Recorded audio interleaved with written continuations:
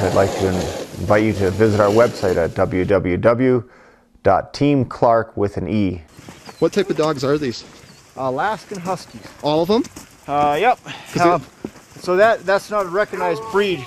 They're all crosses, and they're bred with only one thing in mind. Actually, two: eating and running.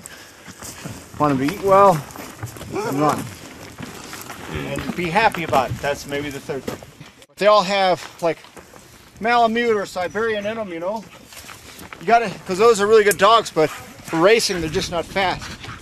Like Malamutes, Siberians, you know, and they're sort of, in the old days, they were sort of a 4.5, 5 mile an hour team, and these guys do 9.5. They're about twice as fast.